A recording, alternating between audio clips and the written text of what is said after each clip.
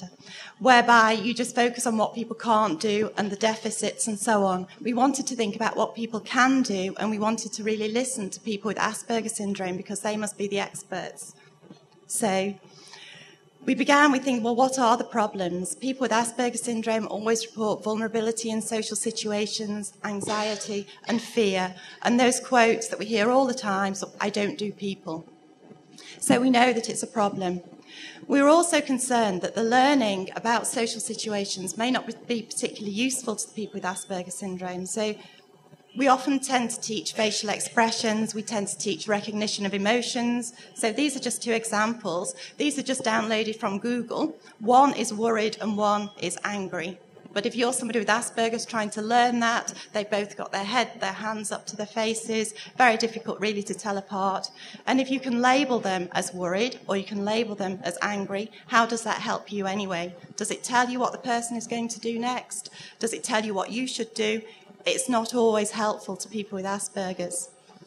The other problem that we see is research repeatedly evidences a deficit of theory of mind. It's everywhere in the research literature, and yet for some reason we continue to try and focus our teaching on teaching theory of mind, even though there are mixed results from this teaching. The focus on the impairments is a problem, we feel.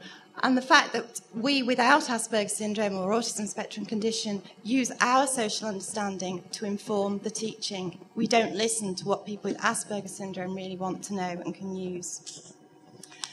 So what we did was we tried to find out what is useful to people with Asperger syndrome in social situations. And the people that we've worked with tell us all the time that what's important is a focus on the self. So quotes like, looking after number one, how's this person going to affect me?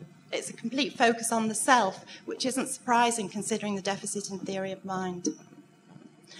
So we thought, well, what about guessing intention? How useful may it be for people to think what might happen next?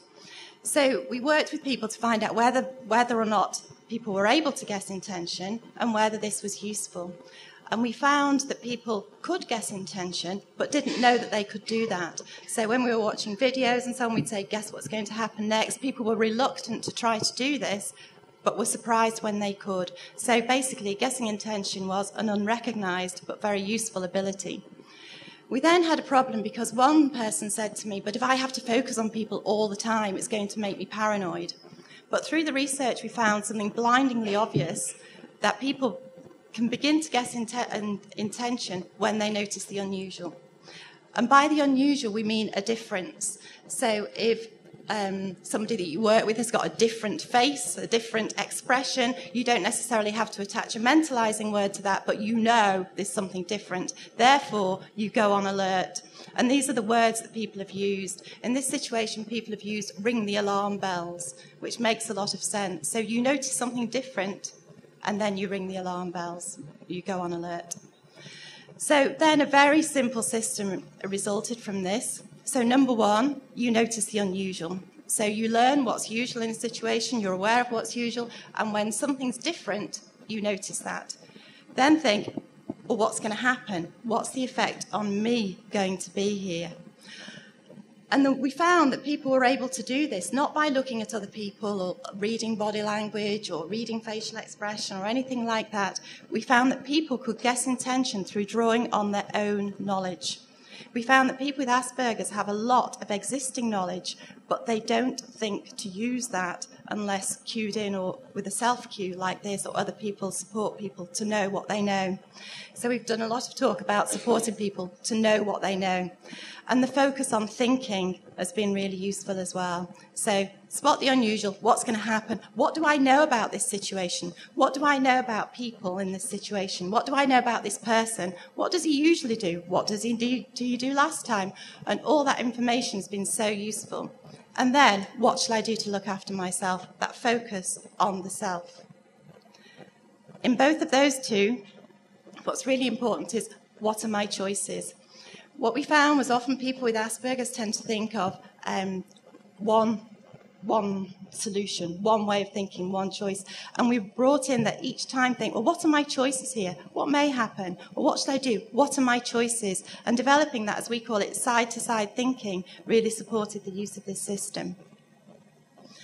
So We feel it works because it works with the uncovered strengths of people with Asperger syndrome, which were an ability to guess what may happen next, an ability to notice the unusual and to respond to this, and then to use their own existing knowledge relating to people and situations, rather than asking them to do something which they actually find really difficult. It's using their own resources.